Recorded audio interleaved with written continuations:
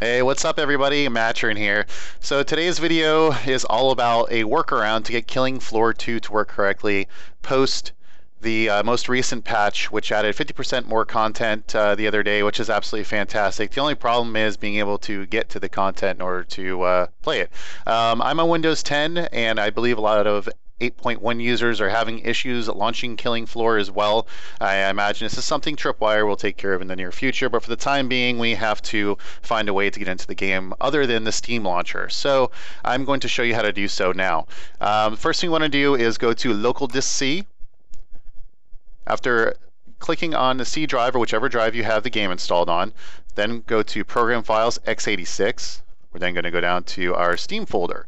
After clicking on the Steam folder, we are then going to go into Steam Apps. After Steam Apps, we're then going to click on the Common folder. After entering the Common folder, we're then simply going to look for Killing Floor 2.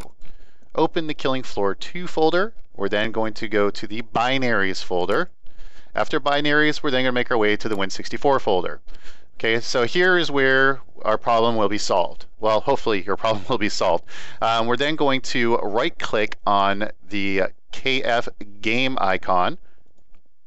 At this point, you'll be greeted with Run as Administrator. This is what we're looking for. We want to run Killing Floor 2 at this point as an administrator, which will then allow us to circumvent the issue and get us into Killing Floor 2. This has worked numerous times for me without any problems whatsoever. Again, this is not a fix, but rather a workaround until Tripwire fixes the problem. So guys, I hope this helped. If not, please in the comment section below, leave any tips or anything you've learned that may help other people to get Killing Floor to launch correctly. Again, my name is Matrin. If you guys like what you saw today, please like and subscribe. And until next time, take care.